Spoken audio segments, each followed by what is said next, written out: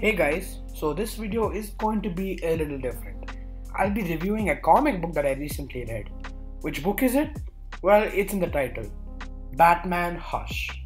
Well, if I had to describe this comic in one word, it would be truly immersive.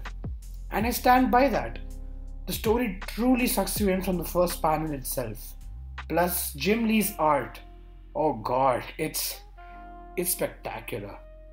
Like, every panel's artwork was full of intricate details which I found fascinating. And I should know, I'm an artist myself. Please follow my Instagram account, detoxwithb_Ross, thank you. He makes Batman look terrifying and intimidating. He makes Catwoman look beautiful and feline. The panels where we see flashbacks are shown in a different style with a different color palette and an Alex Ross-like watercolor paintings.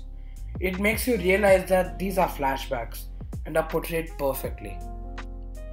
And one thing I realized, that even if the reader hadn't read the earlier stories, the flashbacks and Batman's narration tell you what happened while also keeping you engaged. Now let's talk about the main aspect of the story, the villain Hush's plan and the ongoing romance between Batman and Catwoman. You really wonder who Hush is. The story makes you think and theorize. And when you think you know who Hush is, the story takes a different turn, subverting your expectations. The story develops Batman's and Catwoman's romance slowly and gives it a satisfying payoff. The story also dives deep into the Batman lore and also pays some homages to it.